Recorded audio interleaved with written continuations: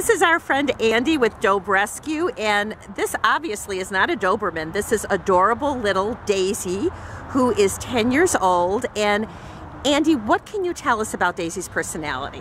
Well, I'll tell you, she was a owner surrender. The owners decided they were moving to Texas, and with short notice through connections, we were contacted via a friend if we could help little senior Daisy, and she is as sweet as can be. We took her in a few days ago, and we had a good friend of ours who is a groomer and a Cairn owner groom her up.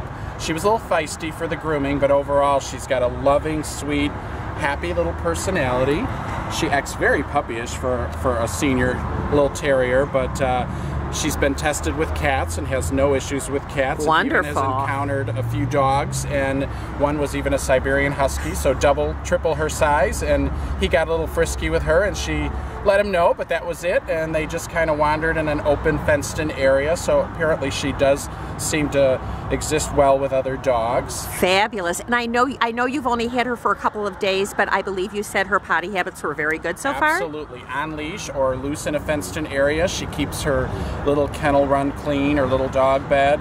The area that she's in is, like I said, spotless, so I would say that she's very much reliably housebroken and crate trained. Well, that is wonderful. Thank you so much for that interview, Andy. And I should mention that Daisy is going to be in foster care in Peoria, Illinois. We do require that people who are interested in her have an excellent track record of vet care.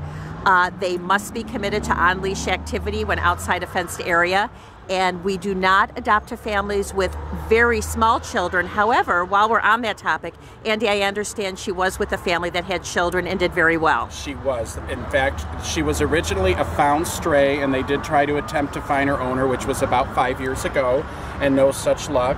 But they, at that time, had a 4-year-old, and he was an autistic son, and Daisy took to him instantly, and they were best of buds who, you know, she had been around children of all ages and apparently did very, very well. Well, that's terrific. And in cases like that where the dog has a history with children and a good history, then we will consider a family with children, although we do like to limit our families to children that are 7 or over. Possibly in this case, we could go with a child a little bit younger than that.